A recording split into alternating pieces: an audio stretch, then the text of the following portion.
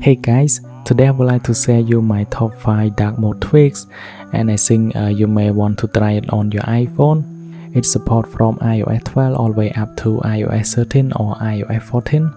And now let's move on to the first one. It is the tweak that allows you to enable dark mode. By clicking on this button, you can see it floating on my screen. So it is similar to a sensitive touch. All you have to do is just simply tap on that button, and you can see now dark mode is turned off.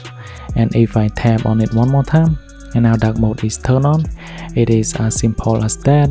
And one more thing is, you can move it around on your screen and place it anywhere that you like.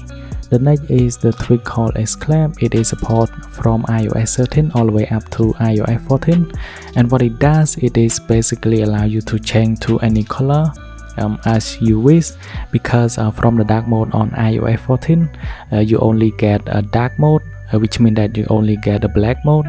But now you can see here on my app store, I have access to many different kind of style.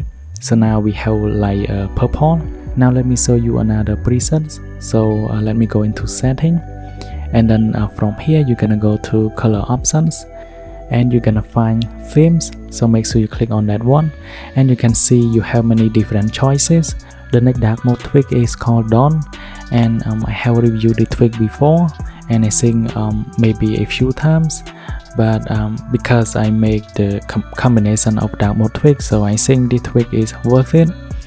You can see we have light mode and dark mode, but with this one it allows you to individually change the dark mode on specific place. For example, if I want light mode on banner, I can go ahead and select on light mode, and let's say on dark I want dark mode, I can go ahead and select dark mode here. It unlocks the dark mode from Apple, which it only applies into all places. This video brought to you by AnyTrans. It allows you to back up almost all data on your iPhone, including photos, videos, messages, and so on. The whole backup process is very easy and quick. You don't need technical skill, and you can restore any backups anytime and anywhere. More detail can be found from the link in my video description.